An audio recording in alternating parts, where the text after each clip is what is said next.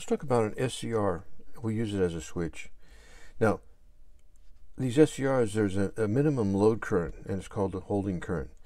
And for this particular one, it's a little bit over 50 milliamps, okay?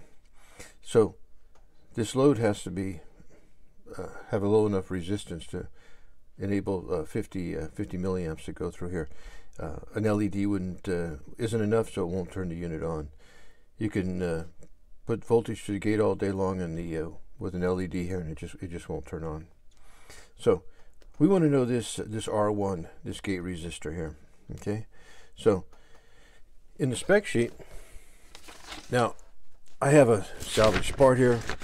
I'm not sure what part it is, but this one, a similar unit here. The gate trigger current is 30 milliamps. This one I've tested, it happens to be 34 milliamps. And the gate trigger voltage is 1.5 volts. This one happens to be about 2 volts. So if we figure we're going to drop 2 volts across the gate to cathode here, that leaves us 10 volts to drop across R1 here. So we take the 10 volts and we divide that by our current of 34 milliamps, and that's our trigger voltage, okay? And it gives us a resistance of 294 ohms, okay? Now, we know that this is 2 volts dropped across here, and we divide that by our 34 milliamps, and that gives us 58 ohms here. And if we measure this with an ohm meter, we get 58 ohms here. Another way to do this is R1 could be equal to the 12 volts divided by the current, and that's going to be 352 ohms. And so we know that these two are in series, and this is 58 ohms, so we have to subtract that from our 352, and it comes out to 294 again. So this has to be 294 ohms, okay? So here's a unit here.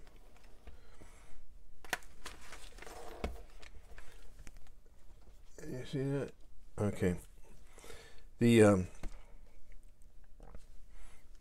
In fact, I'll turn the voltage down below 12 volts, and if we turn the switch on, we have 33 milliamps there, and we crank it up to, comes on about 34 milliamps. To turn it off, we just disconnect the load here, and it won't turn back on until we get back up to our 34 milliamps across there. So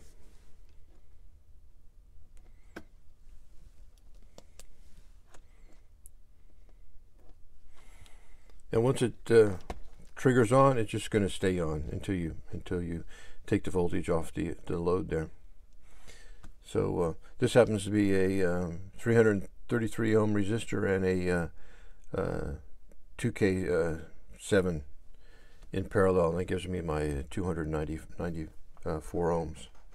But that's all there is to it. You just put a pulse into the gate, and it'll stay on until you disconnect the load from it, until you can disconnect the power from the load. And that's it. That's SCR switch. Thank you.